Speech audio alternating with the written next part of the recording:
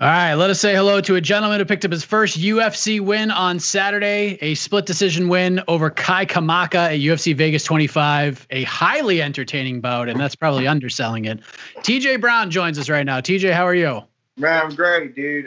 Just got done enjoying a lunch with my family. So, man, I'm in a good place right now. I got a full belly. I got my first UFC win, man. It's life's good right now. So, obviously, there's a lot to discuss with you, TJ, but like we just talked about, your first UFC win is officially in the books. However, it has been a little bit mired in controversy. But before we get into all that, just off the bat, like, how does it all feel? Like, does it feel like a little less sweet because of the controversy around it? Man, for me, I've just been on cloud nine. You know, I know what I did. You know, I trained my tail off for about 10 weeks in a fight camp. I went in there and fought my heart out, gave it all I had, and I got the W, man. I've heard some controversy, some back and forth stuff, and I really heard some ungrateful fans. It's like, man, I just don't understand why people can't just take time to appreciate that me and another man put our bodies on the line, fought our heart out, and gave you such a great feeling, such a great fight, and then for people to be so and to talk bad about me or Kai or anything, it's just amazing to me how ungrateful some people are.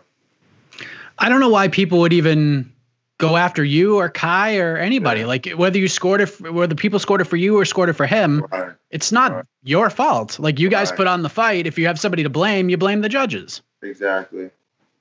So we'll get back to the fight in a moment, but you mentioned the hard work you put in for the fight because, I mean, it showed. It was such a great battle between the two of you guys. But one thing that was quite noticeable through the build to this one is that you were under the tutelage of James Krause. So I'm curious how that all came to be.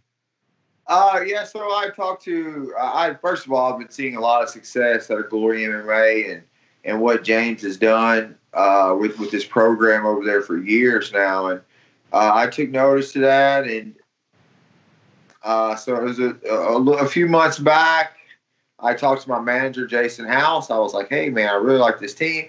I want to go down there for a week. Just try it out, see if it's a good fit, And I went down there, and I was just so overly impressed with those guys. I was like, I've definitely got to do my next fight camp there. So when I got my contract for that fight, I went down there. I spent about 6 to 7 weeks out of that about 9-week camp there, and man, it was just a great experience being able to train with all those guys and just really learn James's system, and it did a lot. It did a lot for me as a fighter and a person, A lot of people that I've talked to that work with James, they describe him as a cheat code because he has a great sense for game planning, and then if the game plan doesn't work, he has a great sense for making adjustments in the middle of a fight. He has this like uncanny ability to see things before they happen. So working with him, getting ready for the fight's one thing, but what was your impression being in the octagon with James in your corner?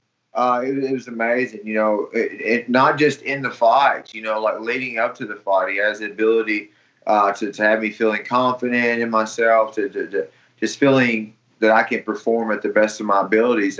And that's what it's about. A lot of times we get caught up in, I got to win this, I got to win this and that, or I got to just worry about the result. And reality is, to perform your best, you need to just be worried about the small things and the process in which it takes, instead of getting caught up in the result. Worry about the small things you need to be doing right. Worry about what you need to do to put on your best performance.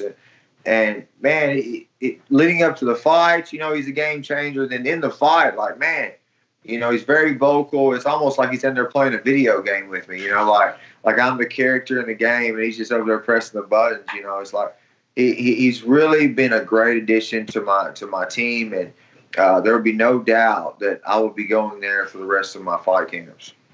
It was very clear you were in tremendous physical condition in that octagon, and while your striking wasn't bad per se, it wasn't typically like your bread and butter in the fights, but your striking looked sensational on Saturday. Like, a lot of people looked at this fight on paper as like a striker versus wrestler kind of a matchup, but this played out on the feet pretty much the majority of the time. So how, I guess, satisfying was it for you to show such an improved version of your striking, or maybe that was always there and just wasn't, as visible to everybody? Yeah, that's really what more was, man. It's just, there's so much people haven't seen, I want so bad to have the performance so people can see really how good I am. And, my first few UFC fights, I really just wasn't able to show who I am.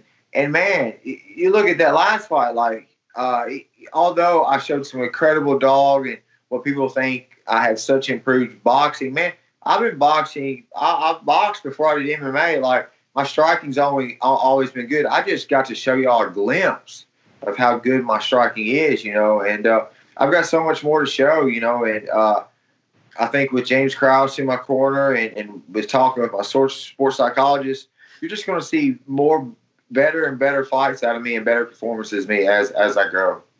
When did you start seeing a sports psychologist? Just this last camp. And how much of a difference has that made for you? I think it made a big difference. She's taught me things that don't just apply to fighting, but also to my life, and it's just helped me grow as an individual, and just helped me get in that zone a bit easier, and just deal with the anxiety. It's been great for me, and it's taught me a lot of things. It's taught me things that I can help teach my son. Like, it's been a great change. Being able to see shots coming your way, that looks like it vastly improved too. Like, your striking defense, you're able to slip a lot of different things. And I thought your durability overall looked really good too. Is that something that you notice as well? Yeah, I thank you for saying that. I really appreciate it. Again, that's just one of those things where I was just finally able to show everybody, like, that's been good. Like, man, if you guys that have been training me for years, they know how good my head movement is and my boxing. It's just, I just haven't been able to show you guys. And I'm proud I was able to show a little deeper side of me this fight. But man, there's more of me that you haven't seen. So I'm excited to show more. So, and I mentioned this to other people too. When I watch these fight night cards, I watch them on ESPN Plus, and we never get to see conversations in the corner. And when James Krause is coaching, like, I want to hear what this man is saying between rounds. And we've seen some of his speeches go viral, especially the Grant Dawson one before he got his finish. Did he say, was there any sort of thing that stuck out to you? Any sort of instruction in the corner that maybe we missed that stuck out to you?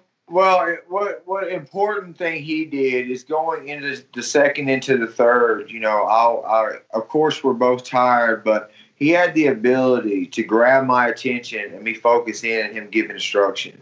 The way he's able to bring people in the most crazy adrenaline high times and be able to get you to focus in and give you direct instructions that you can comprehend in that moment and then go in and apply it. I mean, that's something special. That's something you see some of the highest level coaches not able to implement. And it goes back to show you the amount of faith I have in him as a coach, that I can trust him in those dire moments. So the fight was amazing. The second round was crazy because you hurt him and then he hurt you, and it was just this really crazy fight for 15 minutes. So before we get to like what happened after the fact, when it was over, did you and James feel confident that this was going to go your way? To be honest, I knew in my heart that I had fought and give everything I had.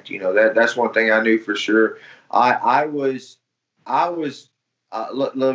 to try to phrase this the best way I can. I thought it could have went either way at that point. I was not 100% confident we got to win. I thought I won 2 out of the 3 rounds for sure, and but I knew it could have went either way, but like I said, I knew I'd fought my heart out and get everything I could, and that's all you can do at the end of the day. Were you feeling confident that a bonus was going to come your way? Because everybody loved the fight. Oh, my God. I feel like I got robbed, man. I was so pumped up, that I was fixing to get this 50 G's, like my manager thought I was, my coach. Everybody was like, man, it's in the bag. And then I didn't get it, so. Yeah, did you watch the main event? Did you kind of? Yeah, it was cool. The elbow was cool, but they didn't fight as hard as we did.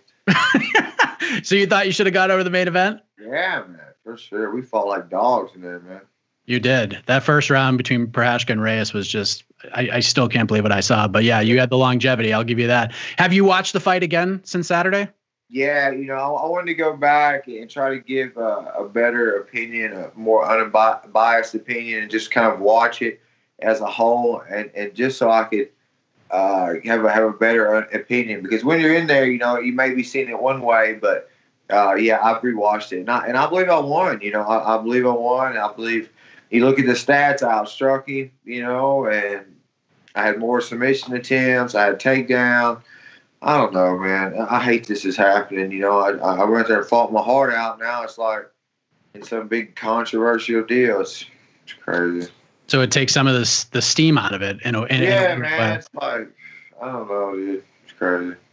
I mean, I think you said it best, though. You went in there, you gave it everything you had, and win or lose, I think even if the split went his way, I still think you'd probably – do you think you'd feel better? Like, do you think you'd feel better if there's no controversy? Hell no. I'm glad I won. I think I won, man. So I definitely I don't know. I'm sure you saw this by now, but it appears that Kai Kamaka and his team are going to appeal this decision. They are all aware, as if everybody else listening right now, that the chance of this being overturned is pretty much zero. But how did you react to this, bro? What caught my attention is, I'm a man. I teach my son and myself to have good sportsmanship and to set a good example. After that fight, win or lose, his coach is up in arms, runs out the cage, throws a fit, didn't even shake my hand. Like that shows a lot about him. I've always been taught win or lose, you dust yourself off as a man and you show respect to your opponent and his coaches. And he didn't come over and shake my hand and nothing. So that was a bit disrespectful in my opinion, win or lose. And you're not setting a good example for your athletes or your team by showing that bit of sportsmanship. How disappointing was that? Because, this was like a classic coaching battle. People were excited to get Eric Nixick versus James Krause. People just were fired up to see that. How disappointing was that? It was a bit, because he's talked to me before, and been cordial with me. And Kai was super nice. Like, dude, we had a conversation afterward. I showed him my love, because I respect a man that would go in there with me like that and fight like a dog. Like, dude, like, I got mad respect for him, like, regardless. So I hate seeing things like that. It doesn't set a good example for other people either. At the end of the day, you get the win, and that's great. And I'm sure your son was quite thrilled that his dad got his first UFC win. What was that like speaking with him after your first Octagon win? Oh, dude, he was pumped, man. He said he was super nervous, but he was pumped. My mom and grandparents had a heart attack, so it was crazy. But, man, he's pumped, and I'm pumped that we're going to spend this week, me and him, really spending some quality time together. It's very long overdue, and, man, it's just nice to unwind this week. Yeah, that's it. How old is he now? 9.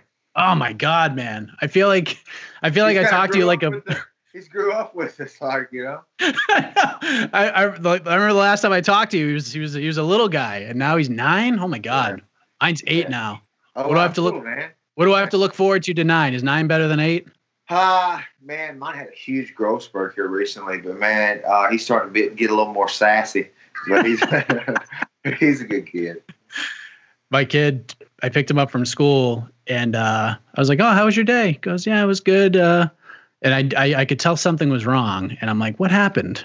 He goes, "I was talking to a kid, and I told, they were talking about cats, and I said cats suck, and I got in trouble." I was like, "What? You're 8? Yeah. You're 8?" Fatherhood, man. Yeah, fatherhood and fighting. You're a madman, TJ. Thanks, man. I'm curious, would you run it back with Kai, like just for the purpose of like, okay, you all these people thought you won. Let me just prove it to you. I'm the better man. Let's leave no doubt. I'm not against things like that. Again, I've got nothing respect for him. So I mean, I would take the fight. I need to let my brain rest for a little bit, dude. My head's been hurting pretty good, so I'll let my brain rest for a while. But for sure, I would give him that fight again, dude. I'm down for whatever. I'd like to start making my way up the rankings. But yeah, I'd be down to fight him again. I know you just fought on Saturday, but are you kind of like looking at the calendar right now? Yeah. So we be looking at the calendar. You know, I need to get a little rest from the sparring for a bit. But yeah, we've got some people in mind we're looking at, and we're trying to look at some dates right now. So yeah, we're in the works, man. We're always working. Think summer, maybe sometime in the summer. A little bit after summer, yeah. All right, early fall, football and fighting. There you go. Early fall would be ideal. Awesome. Well, TJ, listen, I appreciate you coming on here and talking about it. The fight was awesome. No matter what anybody says, the performance was fantastic. It was a really good fight. No matter what I say or anybody else says, it is in the books as a win. You got your 2 checks, and you worked your ass off to get that. So thank you for the time, TJ, and congratulations. All the best to you, and enjoy the quality time with your son. Man, thank you for your time. It's always great talking with you. Absolutely, man. Thank you.